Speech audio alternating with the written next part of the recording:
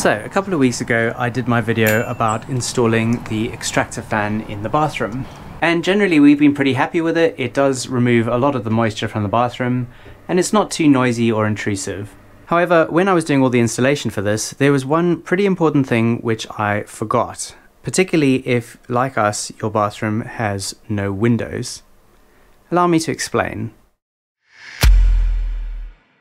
So here's my little diagram that I showed in the previous video, and there's nothing inherently wrong with this. It is perfectly okay to connect your extractor fan to the lighting circuit, and it's also completely normal to use the return feed from the light switch to power the extractor switch and tell the extractor when to turn on and off. So if we neaten this up into a more diagrammatic form, we have something that looks a bit like this. This is exactly the same thing. We have our feed for the extractor power coming from the lighting circuit.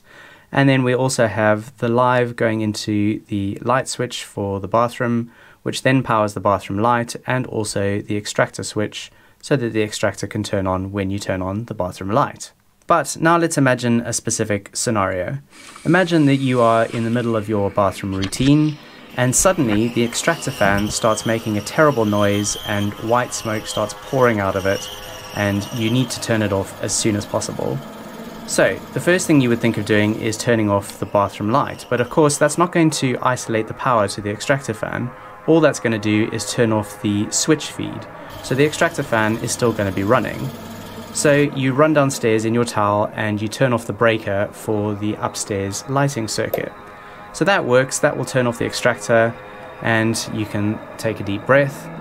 But now you need to try and figure out what is actually wrong with it. And when you go upstairs, you realize that all of the lights are now off, and particularly your bathroom, which has no windows, is completely and utterly pitch black. So you could use a torch or try and find some kind of battery powered light so that you can then go in there and work on the extractor fan. But it would be so much easier if you could just turn on the bathroom light but still have the power to the extractor completely isolated.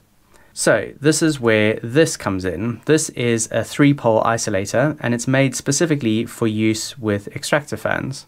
And what this will do is it will isolate the live and the neutral which go to the extractor, as well as the switch feed which comes from the light switch.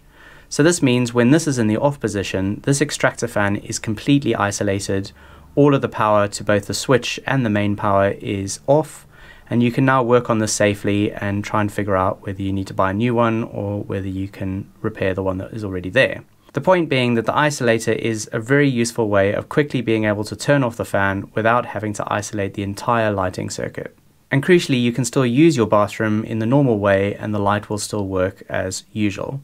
So this is what's missing from my current installation, and that's what I need to install now. But since I was doing that, I thought it might be worth trying to see if we could solve another problem at the same time. So as I mentioned in my previous video, we now have our brand new double glazed windows installed and they are really excellent. They've got really good sealing around the edges and the glass is extremely well insulated. I mean, if you touch the inside of this glass, it's basically room temperature, even though it's pretty cold outside. So the house really does stay a lot warmer now, but having the windows closed all the time has introduced a new problem, and that is that the air doesn't really circulate very well upstairs. Downstairs things are a bit better because the front door gets opened and closed quite a lot, and also we have to leave the back door ajar at the moment so that the cats have some way to come in and out. But up here there isn't really a lot of airflow, and it has really started to get a little bit stuffy. The windows do have these trickle vents on them and they are pretty decent. You can feel the airflow running through them. So the risk of carbon monoxide poisoning or something terrible like that is pretty low. But it's not really enough airflow to cycle out all of the stale air that does tend to accumulate up here. What we ideally need is some kind of extraction system that extracts all the stale air and allows fresh air to flow in through the trickle vents. And funnily enough, right here in the middle of the upstairs area, we have exactly that. The bathroom extractor fan. So what would be really good is if we could leave the extractor fan running for an extended period of time, say during the day, and then turn it off at night when we want to sleep. Currently that's only possible if we leave the bathroom lights on, but that's obviously not an ideal solution. What we really need is some kind of additional switch somewhere which can control the extractor without turning on the bathroom lights. So I've been puzzling over this one for a while, trying to figure out a way to do this. Initially, I thought maybe we could just install another switch somewhere and then connect that up to the lighting circuit, and then to the extractor switch feed. But the problem with this is as soon as you turn on the switch here, power is also going to flow back through this cable and the bathroom light is going to come on. So essentially what you've got here is two switches which just do exactly the same thing. I then wondered whether maybe I could put another switch here which would then isolate this bathroom light when you turn on this switch. But that is a real pain because then you have to turn on this switch and then also remember to turn off this switch, and if you don't do things in the right combination then you end up with all sorts of weird unintended results. But then finally I had a brainwave, and it was actually inspired by this two-way switch design which I talked about in one of my previous videos. And the interesting thing about this design is that the power actually runs the opposite way through the switch to how it would in a normal one-way switch design. In a one-way switch you would have the power coming in on this common terminal and then you would connect your light on one of these poles. But in a two-way switch the power actually runs in through one of the poles and then runs up and out of the common terminal. And that allows the switch to work in this quite interesting two-way design where you can turn on and off the switch from either side and have the light respond in the correct way. So if we apply a similar logic to my extractor circuit, we can arrive at this. So here we're still using a normal two-way switch, but what we're doing is we're running the feed that comes from the bathroom light into one of the poles, and then we're running another feed from the lighting circuit into the other pole. And then we're taking the feed out to the extractor switch from the common terminal. So in this design, when this switch is in the off position, everything will work as normal. The power will come through the light switch, turn on the bathroom light, and also then go up to this pole and up to the common terminal, and then down through and to the extractor switch. So when you turn on the bathroom light, the extractor will come on as usual.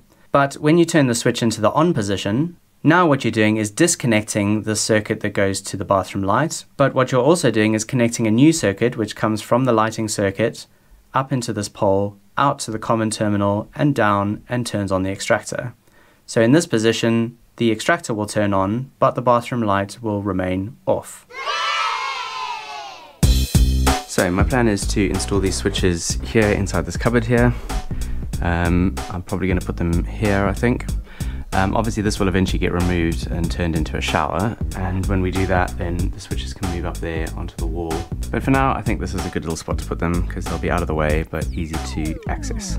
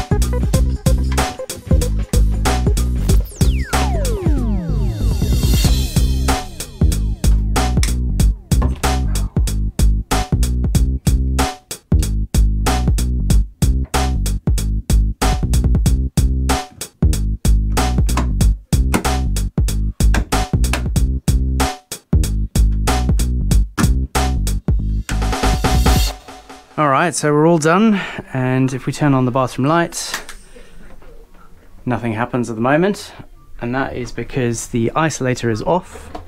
So if we turn that on, now the extractor comes on as normal. So now let's try it in bypass mode. So I'll just turn the isolator back on again. So at the moment the fan is off, but if we put the switch into the bypass position, the light is still off, but the fan is on. Good times! So that's a good job done. The last thing I need to do is just label this switch. I'm going to get a label maker and do that at some point, but I don't have that just yet. But for now, everything's working, so that is job done. So next up, head over and watch that video, because that's where I installed the extractor fan in the first place. There's a little playlist of stuff down there that you might like as well. And lastly, if you're still watching, then you're probably enjoying this content, so help me out and just hit that little subscribe button. It's good for you too, you get more content.